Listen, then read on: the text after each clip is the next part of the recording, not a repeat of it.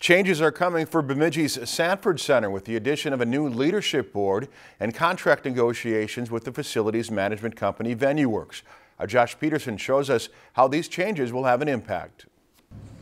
With a 4-3 vote, the Bemidji City Council approved a restructuring of the Sanford Center's executive board and to begin contract negotiations with the facilities management company VenueWorks. While the city of Bemidji still controls the facility, the new board will provide local input. What this does is it allows the community better access into how we make decisions there and how we can speak to the board of directors about the facility. One of the claimed benefits to having the new oversight structure in place is that it allows management company VenueWorks to have a clear vision and game plan for the future. It really gives us a sounding board of direction. It's not a decision of the management company on how one direction or another. So it really gives us a place where we can talk about things about booking and booking policies. With the new governing board soon to be put in place, talks will also start to renew the city's contract with the management company VenueWorks.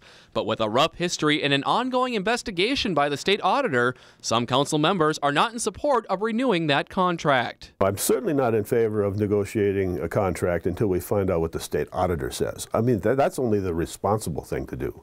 And of course, 3 of the council members feel the same way. Even though no final decision has been made on renewing the contract, the result of a year-long work group suggests starting the negotiations. We don't really feel it's in the public interest to change horses, and so that's why we made the recommendation to allow us to present a new contract for the City Council with VenueWorks. Coming to an end, the hope is to have the new board in place and contract negotiations completed early next year.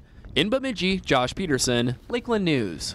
A new contract with VenueWorks could be for 5 to 10 years, provided the city approves the new contract.